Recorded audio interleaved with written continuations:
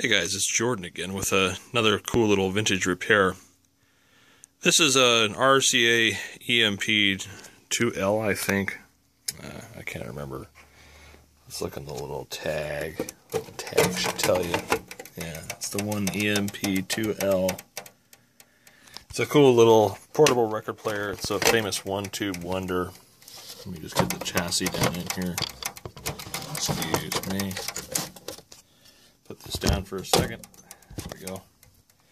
And these usually have a very high output cartridge and a single 25L6 that's in series with the motor. They got a 90 volt motor and a 25L6 to make it 110 or 115 volts. And it's a 4-speed changer. It's got a new idler on it. I cleaned and lubed the bearing, which freezes. Cleaned and lubed the motor. And so somebody had previously put in a tetrad here. They literally just drilled the arm out.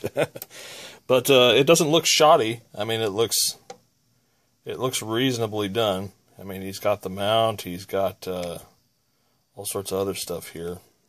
He's even got a little loading resistor back here. But it didn't play very loud because obviously half a volt tetrad ain't going to do much. So what I did was, this is the interesting work. There's a little preamplifier that you can buy on Parts Express, made by a company called Chemo.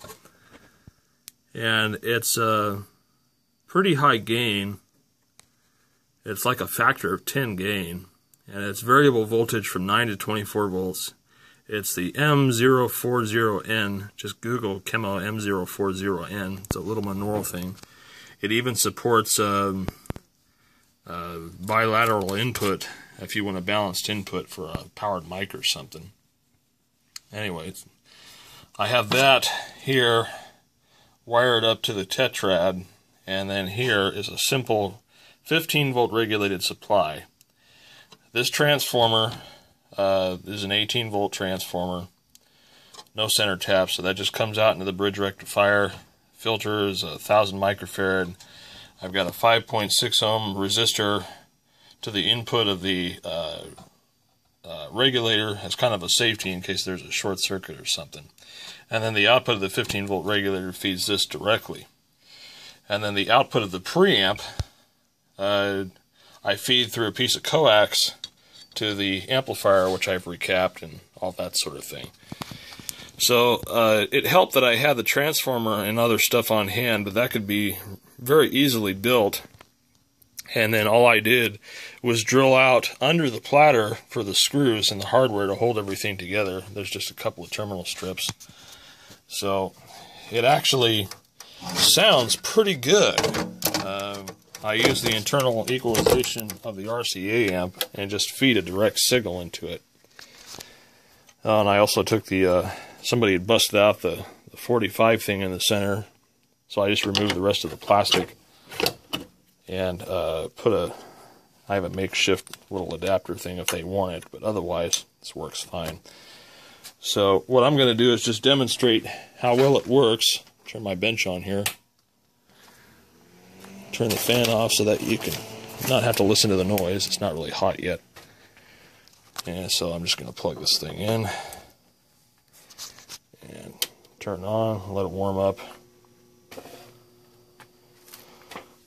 And then let's see here. Got some mamas and papas. And we don't have to turn it up all the way to hear it. You only have to turn it up about halfway, maybe 2/3. Takes a while for the 25L6 to warm up. There we go.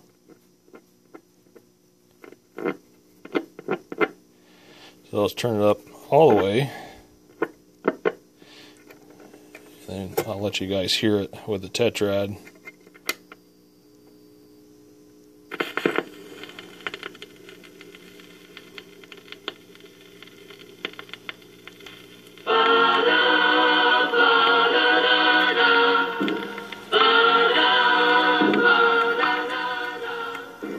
Actually, it gets pretty loud. So it's good volume, good tonal quality. The tetrad definitely tracks a lot lighter than what was in there. So I just thought I'd share that with you today, just as a little hobbyist type thing. And I know that these high output ceramic and crystal cartridges aren't available anymore. So I just thought I'd show that as an alternative to putting that in together. So that way you don't have to hunt down a crystal cartridge. Now, I guess that's pretty much it. There's really nothing more to it than just a separate regulated supply. And I fed the primary of the 18-volt transformer. I tied one side directly to the interlock plug and the other side to the low side of the power switch, so it turns on with everything else. It's not running all the time. But anyway, hope this is useful to you if you've got one of these that you want to retrofit with a high output or a low output cartridge rather, and still have decent sound and volume. Just add a little preamp to it. And I had to change the loading resistor that he had originally had here. Originally it was I want to say it was a 150K or something, and I actually stepped it down to a 47K to load the little preamp down. Otherwise some frequencies were kind of distorted. So 47K shunting the input to the preamp made it sound actually really good. So thanks for watching the video. More unique and interesting stuff to come soon.